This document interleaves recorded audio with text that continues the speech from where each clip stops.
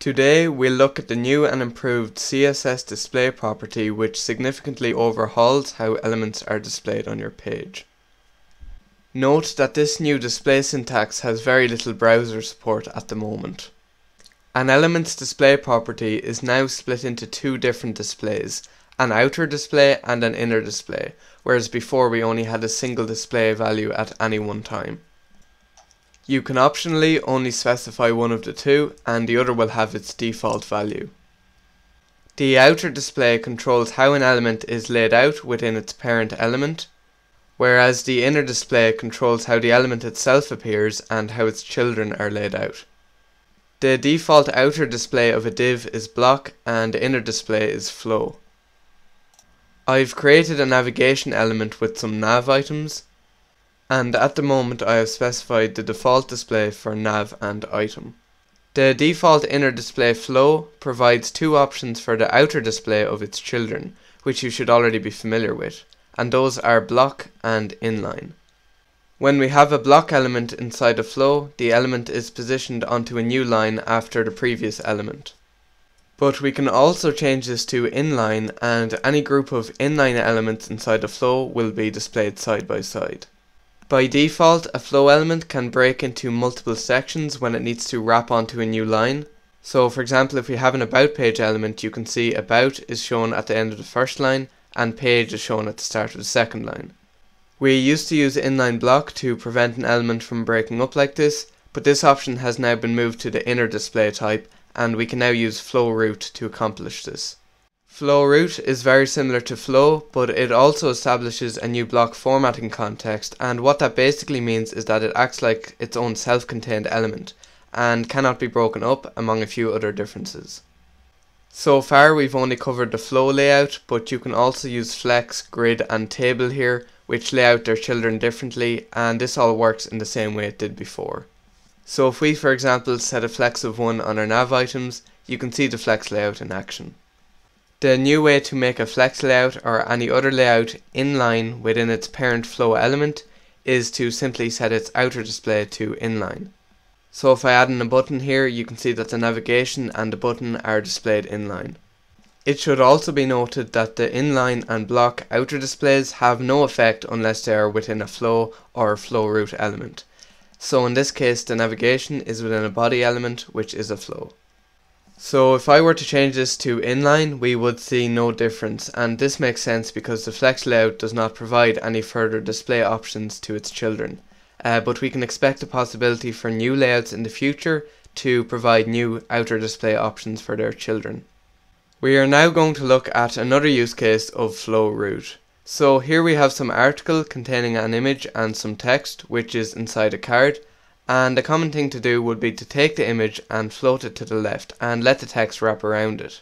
So as you can see, this image fits in here nicely, but let's look at what happens if we remove a lot of the text. And as you can see, the image actually overflows the article element because the article isn't resizing, and this is just how floats work. However, if we take our card and set its inner display to flow root instead of the default flow, what this does is it makes the element its own self-contained element and everything has to fit inside, so this prevents the float from escaping the element.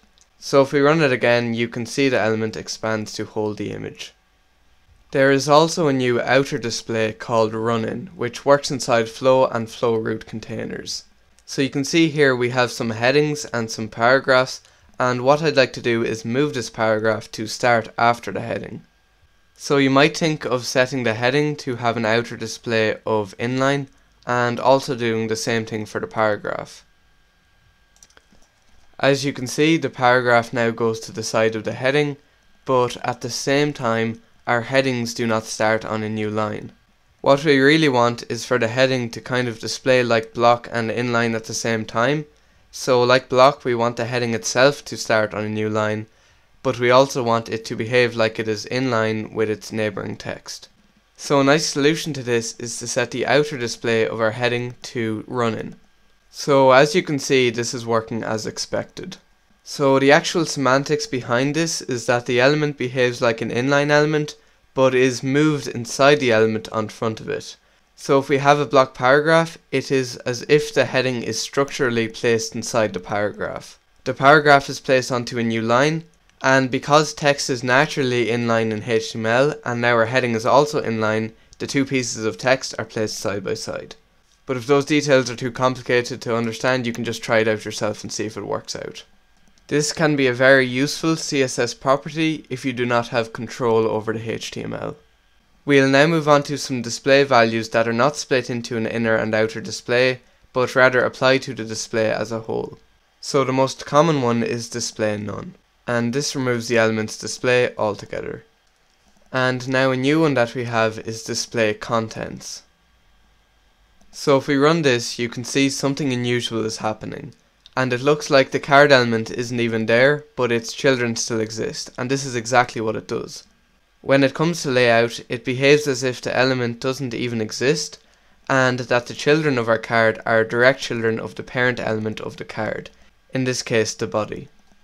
So this can be quite useful if we have, for example, a flex element. So we are trying to place these elements side by side, but the last two are inside a wrapper element and therefore are not part of the flex layout.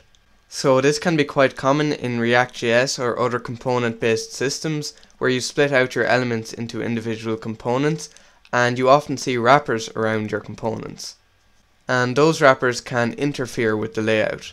So if you are in a situation where you have a wrapper element but you want it to be as if it isn't there when it comes to layout, you can just come into the CSS and apply display contents to the wrapper. So you can see now that our Flex UI is laid out correctly. So we'll now move on to the last type of display, one that can be added on top of your inner and outer display. So here we have a list of items, 1, 2, 3 and 4, and we want them to behave like list items. So we can apply display list item, and as you can see we now get some bullet points before the item. However, if we aren't using the shorthand syntax and we have block and flow here, we can now just add on list item to the end. So this will give the same result with the modern syntax. There are some other small details I've missed, such as the Ruby element and the legacy syntax for tables and how that now works with the modern syntax, but you can get all this information from the MDN web docs, and I'll have a link to that in the description below. There's also a handy table here of the legacy display syntax and the modern display syntax, so you can also find a link to that in the description below. So for example, you can see inline block can now be achieved with inline flow root, and list item can now be achieved with block flow list item. So that is going to mark the end of this video. If you enjoyed, don't forget to leave a like, and special thanks to my top Patreon supporter Heldfar Hesvik Lizette. So I hope you've learned something from this video, and I will see you all again in the next one.